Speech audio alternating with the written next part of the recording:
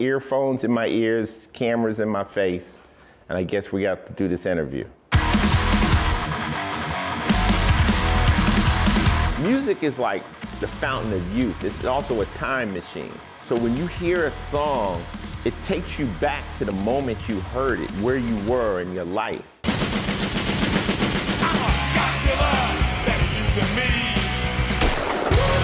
That's the sound of the police. That's the sound on the streets. Think of the neighborhood. Talk shit. Get shot. Body counts in the house. Body counts in the house. Body count. Body count. Body Count was just supposed to be a side band. We never knew Body Count was going to blow up. It was just something to do on the weekends around LA to have fun. Beatmaster V went to high school with me. Beatmaster V was a drummer slash weed dealer. He got kicked out of Crenshaw for selling weed. I mean, he had a book with the pages cut out and a whole bunch of joints in it, and the security guards chased him across the quad, and he threw it up in the air, and it was joints for everybody, and they and they threw his ass out of all LA City schools. So Vic was my man. Moose Man was selling weed. D-Rock was kind of like Ernie's student. Ernie grew up in a neighborhood that I didn't really fuck with. He grew up in a Van Ness neighborhood, which were Bloods, and most of my friends were Crips. So that was a problem right out the gate. But he was friends with another guy that I was in an actual dancing group with, you know. I used to break dance back in high school, and LA was like into pop lock, and not to mention you had the gangbangers crip walking. So we had our own West Coast dances. We had a crew, and we would dance against other schools and other cliques. So one of my friends was connected to him, and then I learned about Ernie playing the guitar at Crenshaw. He would do Peter Frampton, and he made his own flash pots. And so now you got a guy playing rock in front of like 150 gangbangers. It was very interesting. But I knew that this guy was super talented. Then as I became Ice-T from rapping, he and Beatmaster V used to want to play on my rap records. And I was like, well, hip hop is kind of done with samples, and it was difficult. Even though Beatmaster V played on Rhyme Pays on my first album, there's live drums on the song, but it was complicated to get them involved. I'd been going to Europe, and I would notice that the kids would mosh to fast rap. Like when Public Enemy would play Bring the Noise, it'd be a mosh pit. So I was like, you know what? We should make a rock band. So I came back and I got them together, and I said, look, we got an idea for a band. We're gonna base it off of Black Sabbath, Slayer. We're gonna base it off of Suicidal. Suicidal. Vic had never played a double kick. I had to get him one. He had to teach himself how to play. And then we just started cranking out records, which became our first album. What you're listening to right now is the new Body Count album. It'll be in the stores March 31st. It'll be banned March 32nd. You gotta get it quick. Fuck you! Fuck you! You know what to do if a kid got killed on the way to school or a cop shot your kid in the backyard. Shit would hit the fan, motherfucker, and it would hit real hard. We used to have a ghetto blaster, like a regular tape recorder where we rehearse. I kind of hum riffs, and they can play it. And then I go, okay, now we need a fast part. And they'll play it, and I'll say, okay, stick that to that. And then we'll do that all day until we kind of make a song, and then we play it back, and I'm like, that shit sucks. Or I'd be like, that shit sounds like somebody else's shit. Like, we just fucking plagiarized the fuck out of somebody, you know? Because we're trying to come out of thin air with this music. And then every once in a while, we get something that kicked ass. We're like, yo, that's There Goes the Neighborhood right there. There goes the neighborhood. There goes the neighborhood. You're not gonna always touch the pulse of America, but I touched like the electric fence. You know, I hit it, bow.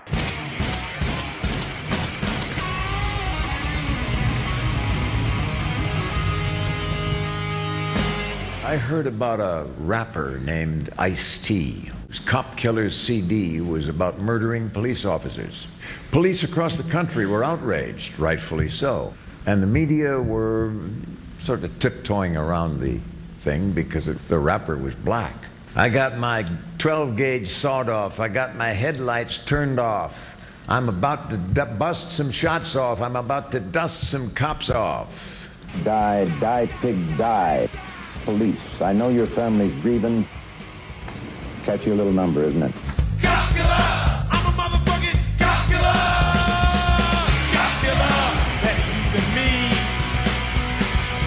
Cop killer! Fuck police brutality. Cop killer! I know your mama's grieving. Fuck her. Cop killer! But tonight we get even. I still carry that cop killer luggage. And I had, you know, the whole United States government, the president, everybody on my bumper. I didn't do it intentionally. I didn't know it was going to have that blowback, but they're putting it out there. You know, Ice-T just wants to kill innocent police and this, that. And they, you know, they twisted and spun it when it wasn't even about that. Ice-T wants to kill cops, which is not the truth, never was. I don't hate cops. I don't like bullies. I don't like racists. You know, I don't like people that abuse their power, whether or not they have a badge. I don't like that type of personality. So if they happen to be cops, well, fuck them. I don't like them. Just because you got a badge doesn't absolve you from being an asshole.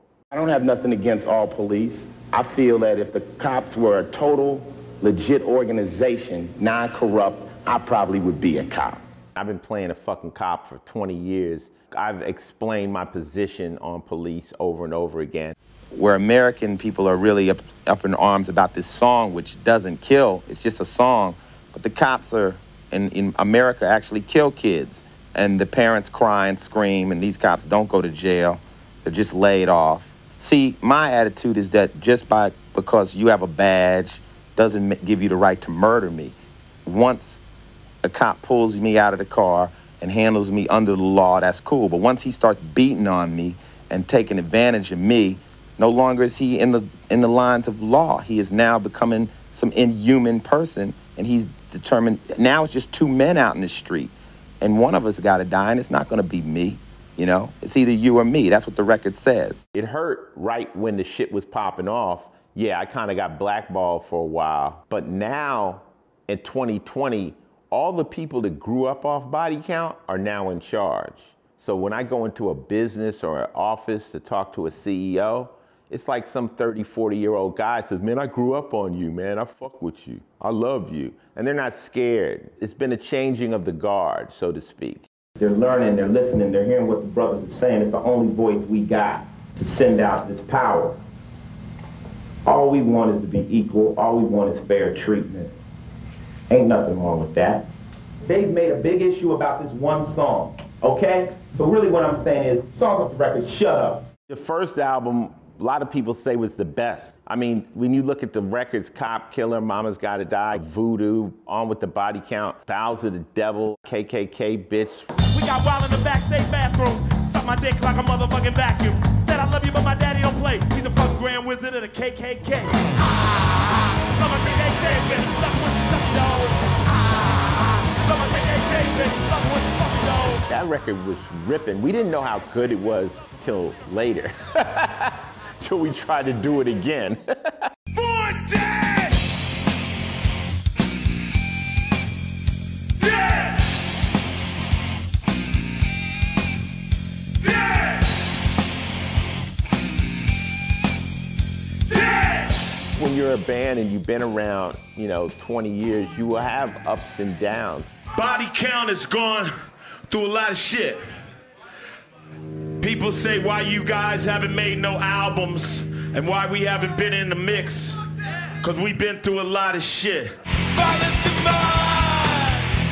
We had just done one third album and everything was good, and Moose went home to visit his friends in the neighborhood he grew up in, and some guys pulled up and decided to start shooting. Everybody ran down the driveway and Moose was the only one hit, got shot in the back, dead.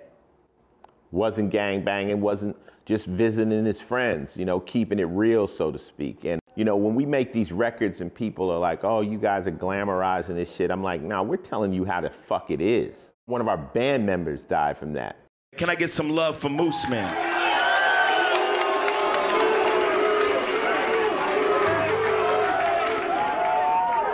Beatmaster V was like my closest friend out of the three. He was diagnosed with leukemia. Within a year, he was gone.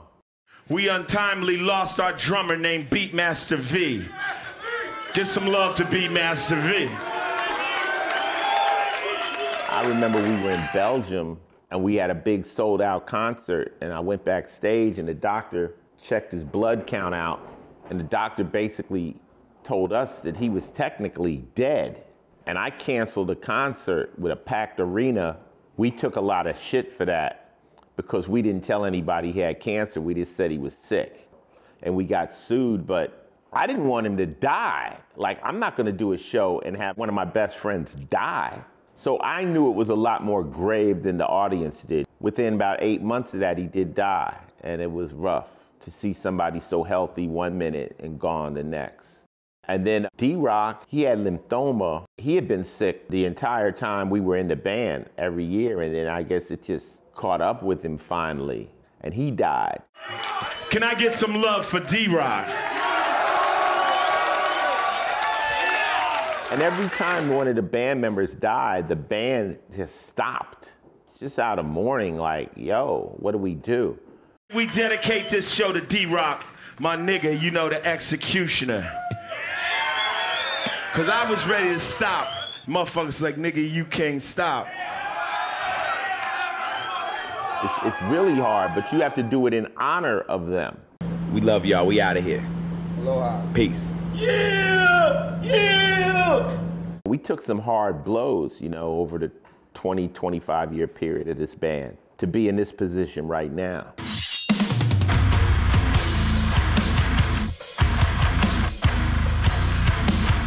You know, Vince worked in our rehearsal hall and he was on deck, and then Vince found Will, and then our final new member, Juan. Juan had been playing in other bands, Agent Steel. He was connected to Sumerian Records when we got the deal over there. We've been solid ever since. We're back.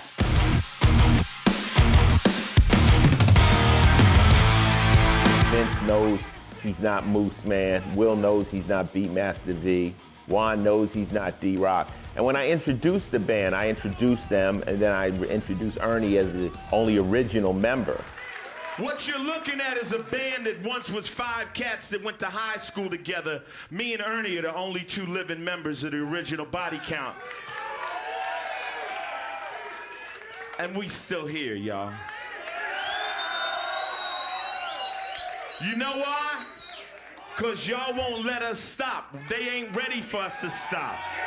Fans love it, and I think the fans want the band to continue, and this is just life, you know? Life has to go on. So we'll just keep on going. Play hell! Play hell! Play hell!